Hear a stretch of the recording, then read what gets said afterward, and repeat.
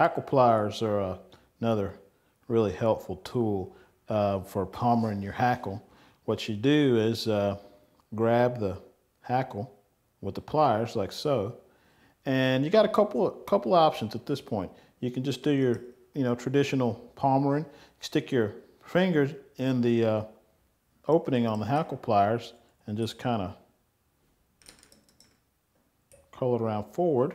Or if you have a rotary vise with the bobbin cradle, it really works well to just hold it like so and spin your fly. Especially some of the thinner hackle, the pliers are really nice because it gets a good grip on the material. And I just keep it in the hackle pliers until I've got it tied off in front, hold it up,